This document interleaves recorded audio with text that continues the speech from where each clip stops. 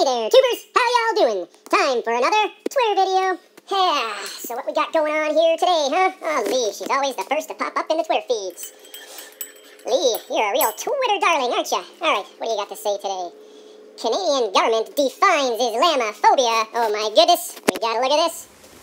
The federal government has also chosen a definition of Islamophobia.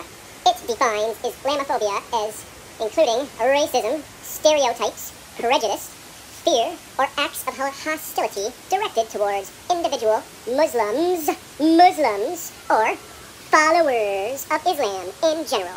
In addition to individual acts of intolerance and racial profiling, Islamophobia can lead to viewing and treating Muslims as a greater security threat on an institutional, systemic, and societal level. Excuse me.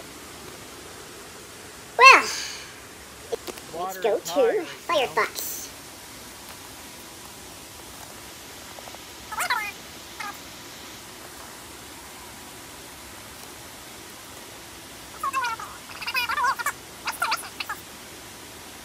Alright guys, really got into this today, now with the YouTube censorship going on and the fact that my country has been taken over by Quran worshipping invaders.